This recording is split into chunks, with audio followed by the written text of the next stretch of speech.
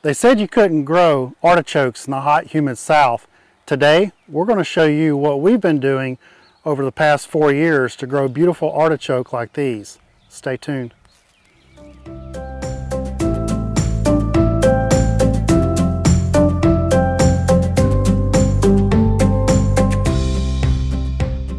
When we first moved here, I wanted to grow some artichokes, but everything that I read said you can't grow artichokes in southern Alabama in Zone 8 along the Gulf Coast. It's just too hot and too humid here.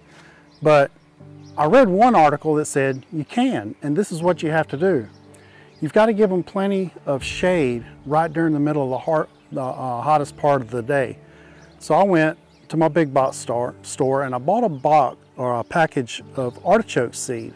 Now these are green globe, and that was the only variety I could find at the big box store. So I started them in little cups. Within a week they came up. I grew them out probably for a few weeks, and then I planted a cluster here, and then I planted a cluster over there where it got a little bit more sun. Those over there lasted for about 2 years, and eventually from all the hot heat they didn't last. But these have been here for 4 years and they keep multiplying.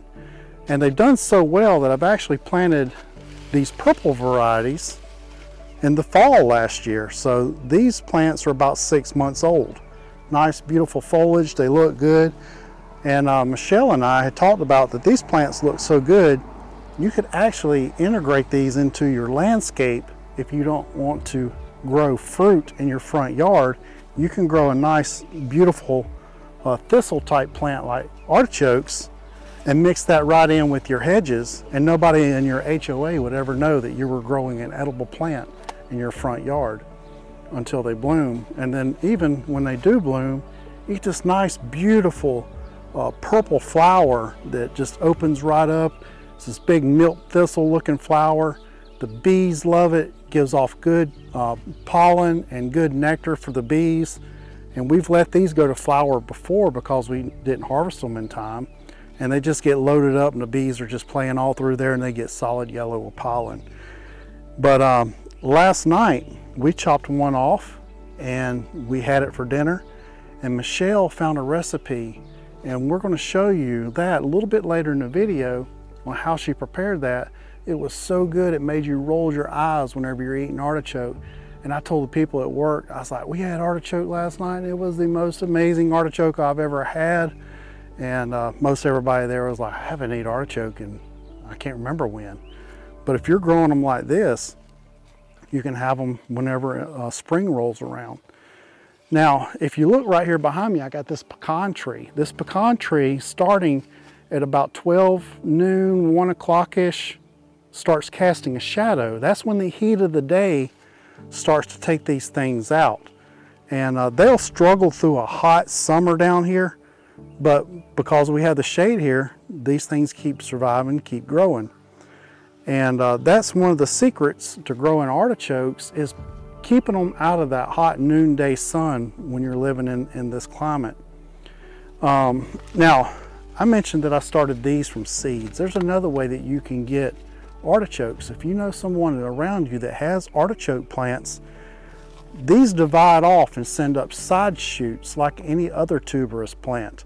So bring the camera in here a little bit closer and I want to show you something. I'm going to pull these leaves back and you can see that I've got numerous plants just from that one plant that I planted here 4 years ago.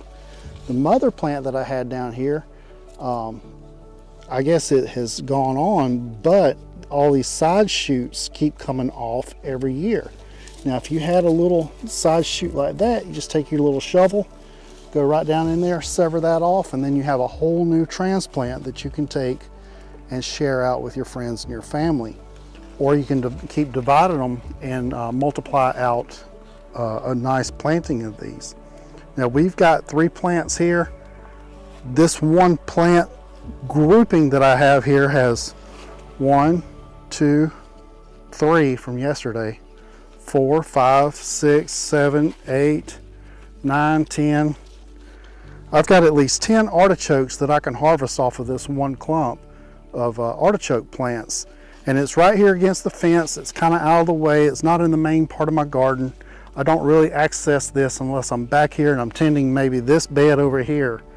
But it's kind of just tucked away in the back corner of the garden and gets a lot of shade. So it does very well here.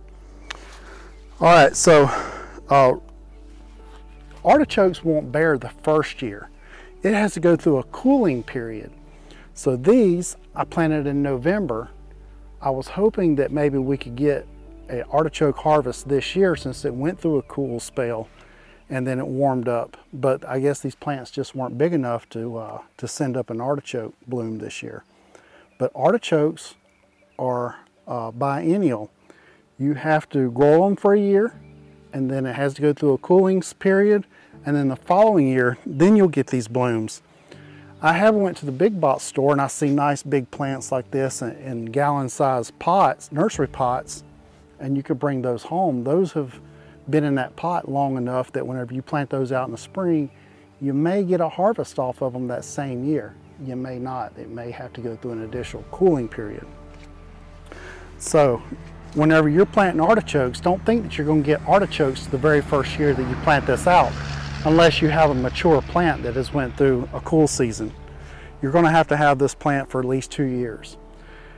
As long as we don't face an excessive heat or a drought and I lose these for some reason, these should continue to grow year after year after year.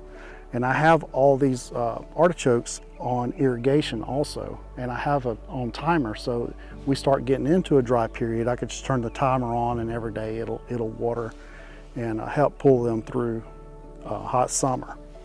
Now in the early springtime, before it starts pushing all this new growth, you want to give them a healthy dose of fertilizer. They're very rich or very heavy nitrogen feeders, but I feed them an organic fertilizer. I use my Espoma big bag of Hollytone, and I take a handful of that and I just go around the outside under the leaf area, and I just kind of mix that into the surface of the soil.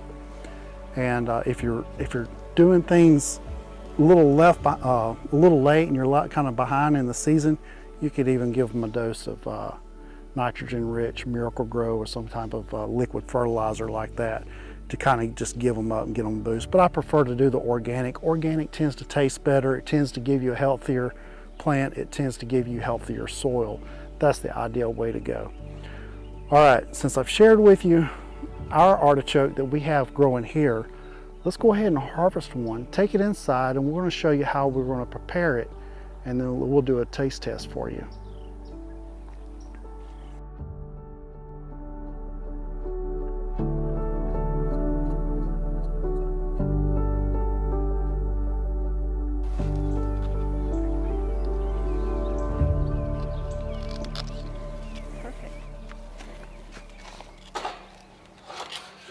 Hey everybody, it's me, Shell, and I'm in the kitchen. So we've got an artichoke from our garden, and I'm going to show you the simple recipe to steam your artichoke. You don't want to boil it, and I know everybody says boil it, but it boils all the nutrients and the good stuff right out of it. So we're going to steam it.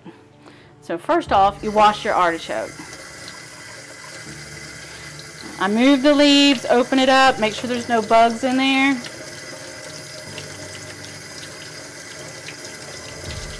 There's no bugs in our artichokes. What are you talking about?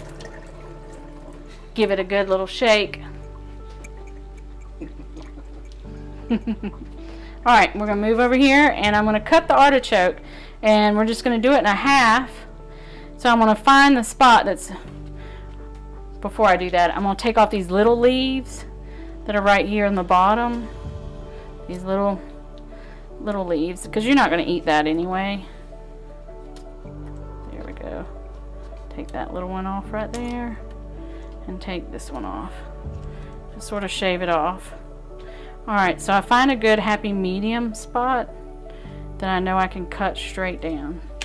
And then I take and I split the artichoke all the way down through the stem.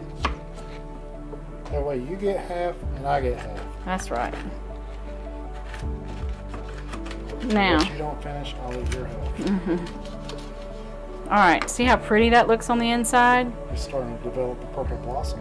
Now, a lot of people say that you can cut this part away, but we ate it last night and it was great. So I'm just going to split it just like it is, because there's a lot of little nutrients and stuff in the bottom of these stems that we actually bite off. Yeah. Now the purple part you're seeing here, this is the choke, and they generally want you to remove the choke, especially if it's been filled out, because that'd be kind of stringy in there and it might not be desirable. Like she just said, last night we had one and it was completely edible. And right. It was good. Yeah, it was real good. All right. So I'm going over here. The water has already started to steam. Take the lid off. Turn the fan on in a minute. And you just place the artichokes in there. In a double boiler steamer. Be careful not to burn yourself. And I have a bag of sea salt. So now this is C90 minerals, and then Michelle put it into a grinder and ground it into a fine flour. Yeah, so we're getting some yummy goodness here. I just sprinkle the artichoke with the sea salt. Get it up in the leaves of it, not too much. And then I take some black pepper, sprinkle it, and some thyme. Sprinkle it with a little bit of thyme. And then we also have this garlic spread. So it's awesome. I put a little bit on there. It has a lot of garlic and other. I could really taste the garlic in it. It's really good. And then you can also melt it and use it as a dip after the artichoke. So it serves a dual purpose. But it's really soft. I don't know if you can see. It's definitely like a spread. So let me get a spoon for that.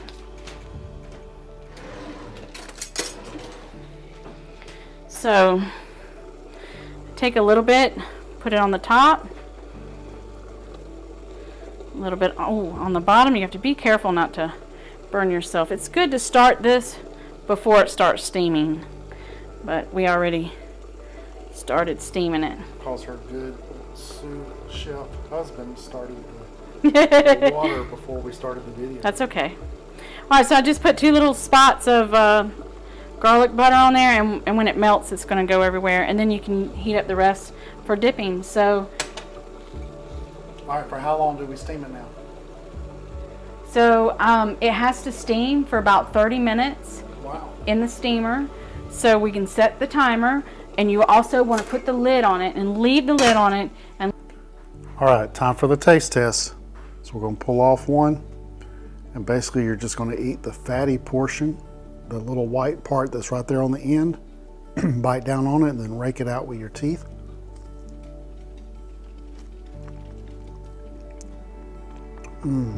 That's really good. Then the rest of that you just throw away. And then right here in the center is the artichoke heart. So if the choke is not edible because you waited too long for it to mature, then you can pull that choke out and you can get rid of that. But I'm going to try that real quick. That's a little too mature. So we'll throw that out. It has really good flavor though. So we'll pull that artichoke heart out. All the way down the stem is edible. So you want to make sure when you cut your artichoke that you get plenty of stem down there. So you have all that edible artichoke heart.